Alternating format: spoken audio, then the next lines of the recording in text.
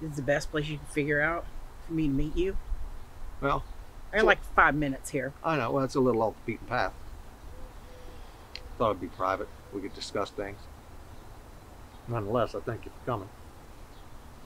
I don't know why I did. I told you I don't know where he's at. You ain't heard from him? No, I ain't. Nothing.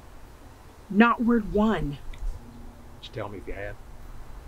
Well, I don't know. He don't need any trouble from you. And it ain't me he's having trouble with. Well, who's he having trouble with? Some very bad people.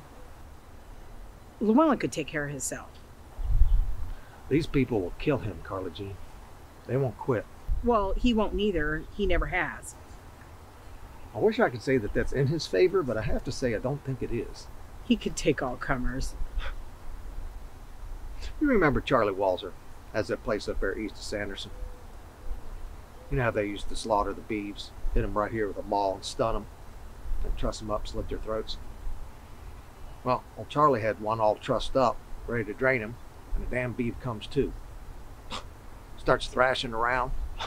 600 pounds of very pissed off livestock, if you know what I mean. So Charlie goes over there to get his gun to shoot the damn thing in the head. But what with all the swinging and twisting, it's a glance shot. So it ricochets around, comes back and hits old Charlie in the shoulder. You go see Charlie, to this day he can't use his right arm to put on his hat.